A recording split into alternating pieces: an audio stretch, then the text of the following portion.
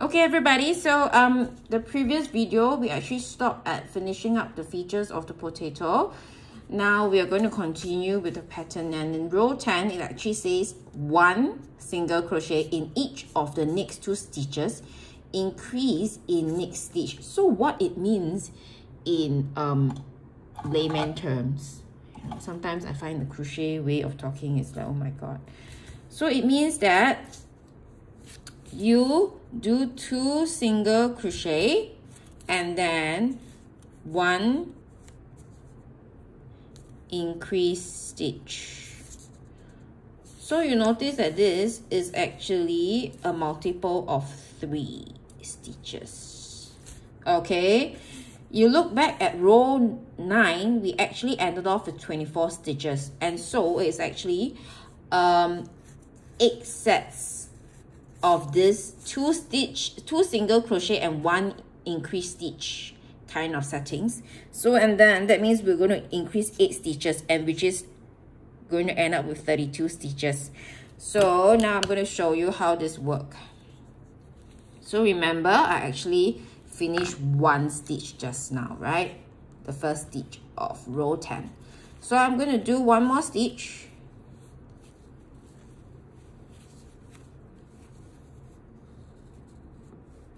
Okay, and then the next stitch will be an increase. So how you increase is use crochet as per normal, and then in the same hole, can you see the hole here? I'm going to crochet 1 more time into it. And so with this, it means that by the time we go through with 3 stitches from the previous round, we will have 4 stitches. 1, 2, 3, 4. 4 stitches. So every 3 stitches from the previous round that we crochet into will end up with 1 extra stitch. This is how we do an increase, right? So just now, I mean, in the row 2 and 3 already show the increase before. So how I usually remember, you're like, I must really focus on remembering it. So what I usually do is, is 2 stitches, 2 single crochet, and then 1 increase. So I actually count in my mind 1, 2, 3. So it's multiple of 3, right? So 3, I know I'll increase. So now is 4, 5, 6. Multiple of 3. It means that this stitch I'm going to increase. Okay, why am I always missing? Okay, so now again, so after 6 is 7,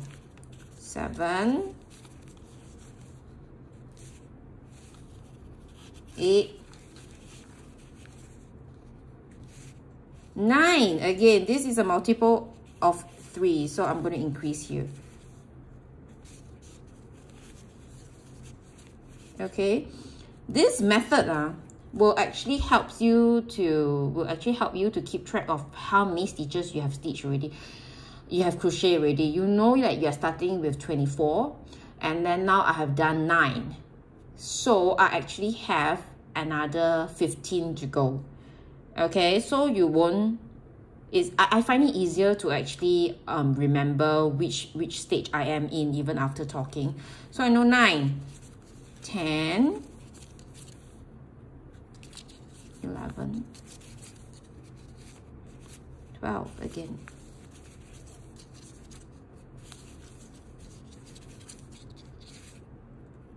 2 stitches.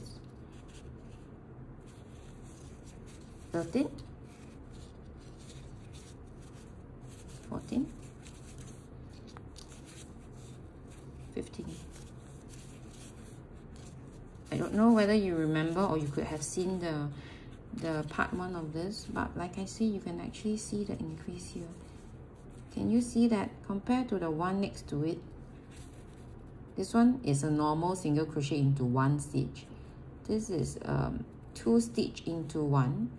You can see that it's actually, there is 2 of this V thing sticking out from one stitch. So this is how you tell an increase.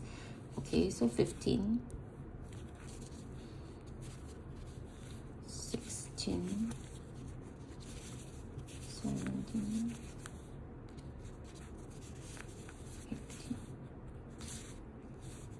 So 18, you're supposed to do 2. You see, this is how I remember so that I don't lose track. 18, 19, 20, 21,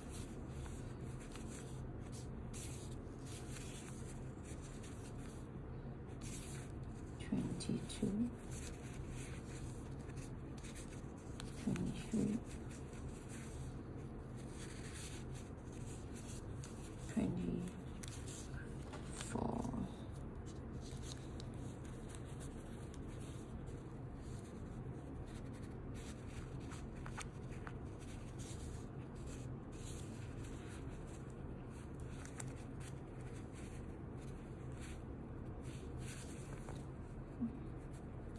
I mean, don't panic if you lose it. You just have to try and get it back inside. Okay, there's nothing to panic. And then we're not rushing for train. Okay, so 24.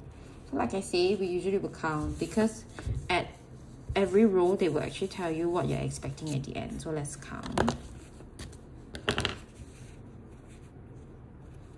1, 2, 3, 4, 5, 6, 7, 8, 9, 10, 11, 12, 13, 14, 15, 16, 17, 18, 19, 20, 21, 22, 23, 24, 25, 26, 27, 28, 29, 30, 31, 32.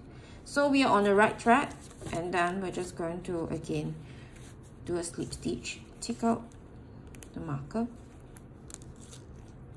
and then tighten the last stitch, and then again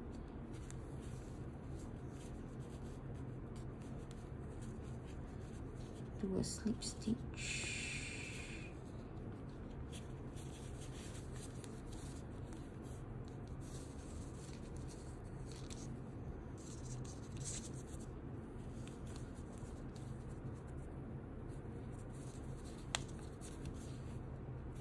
And then one standing stitch, and then I'm going to do the first stitch of row 11. Okay, let's mark it first. Okay, and then we'll go on to see what's the next one. Okay, so we are done with row 10, and then row 11, it's going to be a 1 single crochet in each stitch around. So it means that there's no increase or decrease. Okay, so I'm going to finish this up and then show you when I'm actually starting row 12. Okay, so everybody, I actually finished row 11, and then I actually did the first stitch of row 12. And then let's look at row 12 now. It says 1 single crochet in each of the next 3 stitches, increase in next stitch, repeat around 40 stitches at the end. So if you do the quick math again, 32, 40, so there's an increase of 8 stitches, meaning there's 8 sets of just like just now. So how does this go? 3 stitches, so it's 3 single crochet, and then 1 increase, and this is 1 set.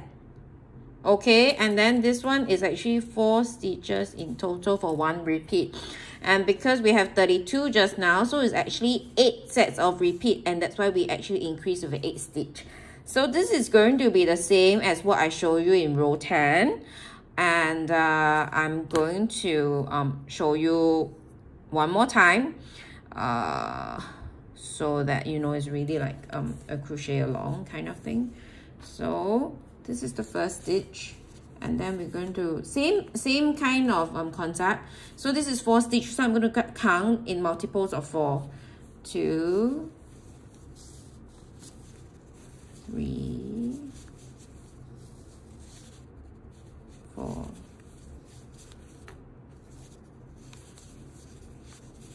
So at the fourth one, I did a 2 crochet into 1.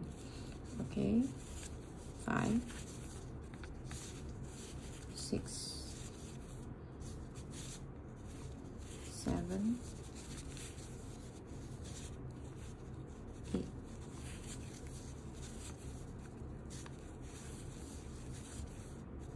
So you're just going to repeat for the rest. 9, 10, 11, 12,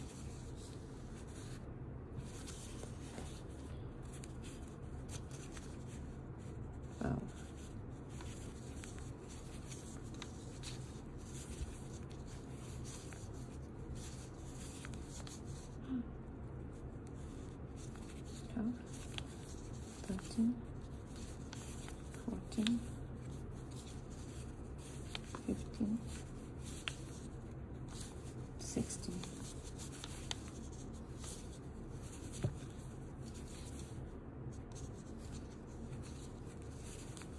17, 18,